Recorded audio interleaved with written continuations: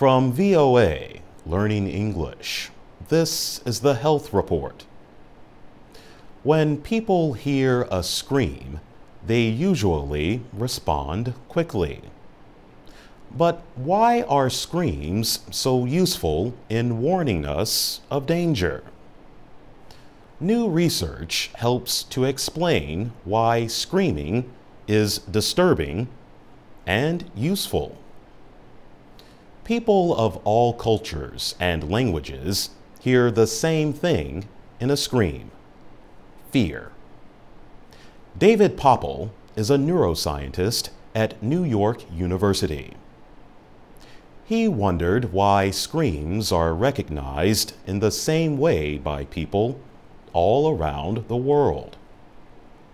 He and his colleagues recorded screams from movies and from volunteers. The scientist, however, did not measure the screams only for loudness or sound. Instead, they measured how quickly the sounds in the scream changed in volume.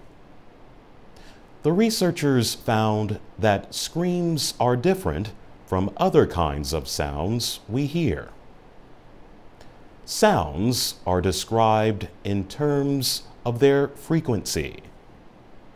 Frequency is measured in Hertz.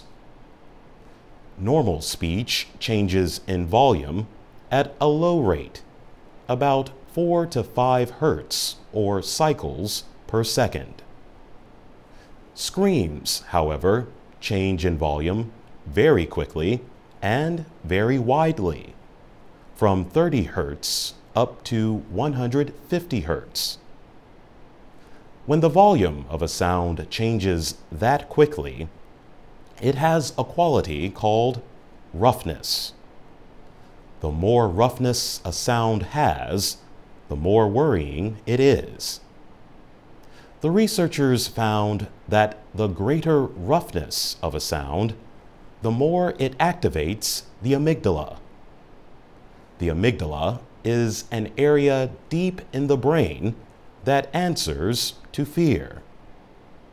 Screams, it turns out, are a direct link to the part of our brain that tells us if we should be afraid or not.